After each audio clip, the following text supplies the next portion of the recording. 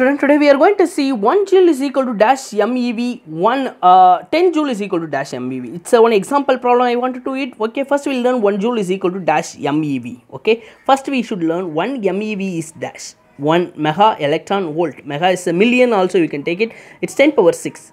Electron is 1.6 into 10 power minus 19. Okay, mega 10 power 6 is a prefix word. EV is electron volt, we can take it as it's 1.6 into 10 power minus 19 joule.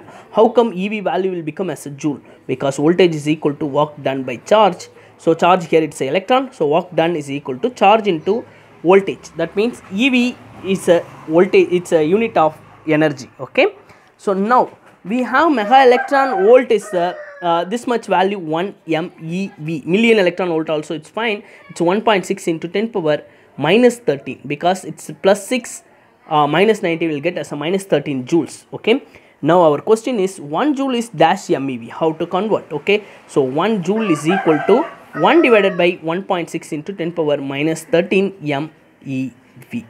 Okay, just I am bringing as a denominator.